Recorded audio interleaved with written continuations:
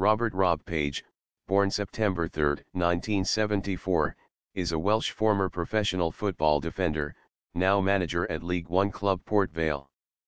In an 18-year career in the Premier League and the Football League, he made 550 competitive appearances for 6 different clubs. He both captained a team and scored a goal in all top 4 divisions of English football. He also gained 41 caps for Wales in a 10-year international career, captaining the side once, before he retired from international football in September 2006.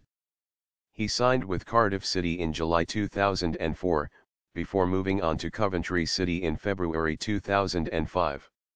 He joined Huddersfield Town in January 2008, before moving on to Chesterfield in May 2008 and announcing his retirement in March 2011.